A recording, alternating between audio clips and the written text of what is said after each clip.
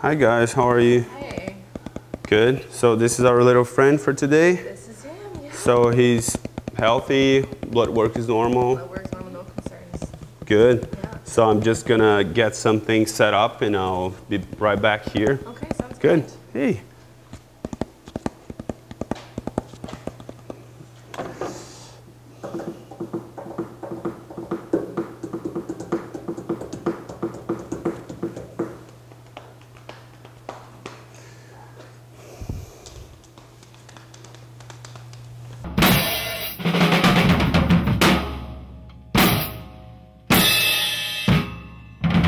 I went to vet school because where home is in Brazil, it's musicians have a pretty tough life when they're trying to make their own living.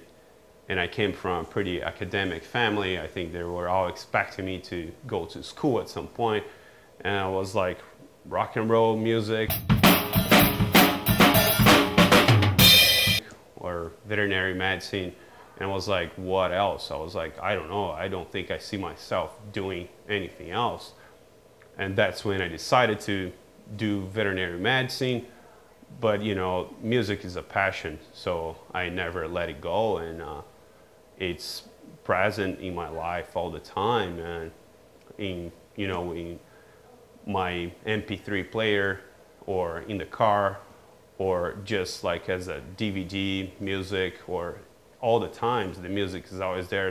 I actually, when I got my job in Canada, I was pretty happy. I think one of my first thoughts was like, great, I'll be close to Toronto. I can go and see some live music and some good rock and roll bands.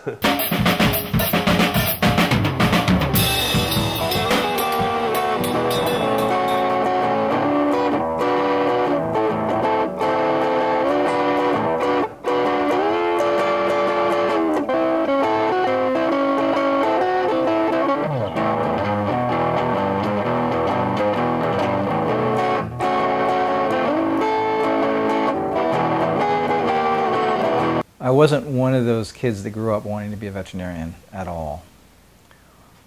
I think I was the black sheep in the family, gravitated a little bit towards the sciences, worked for a veterinarian, realized the opportunity to help people and animals, and slowly became interested in the profession.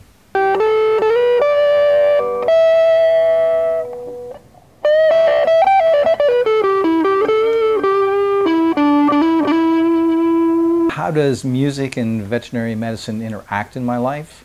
They don't. The whole point is to keep them separate, different areas of my life, different interests that allow me to bounce from one place to another, and I think that's just part of being healthy.